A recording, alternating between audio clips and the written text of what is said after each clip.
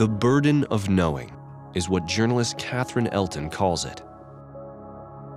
For this age of personalized genetic testing, it's not personal. People exist in families, and by the nature of the fact that you have tested, you are revealing this information to people who may not want to know. Elton herself was offered a test for mutations in the BRCA1 gene, linked with a high chance of getting breast or ovarian cancer. Her mother, her grandmother, and her aunt had their lives cut short by these diseases. If Elton had the mutation, she could minimize her risks by having her breasts and ovaries removed. If she wanted children, she would have to have them before surgery.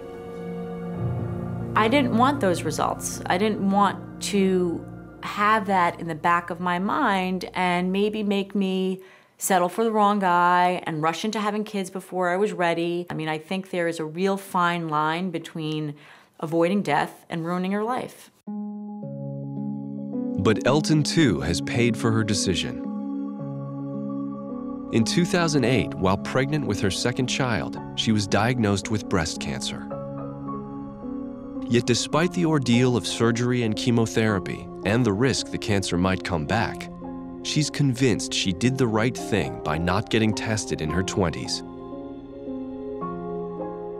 If I had made those decisions at 27, I can't even believe what I would have missed out on. And as the technology becomes more accessible, people just think, well, this is what you do. But I happen to believe that some of the costs of knowing our genetic destiny can outweigh some of the benefits.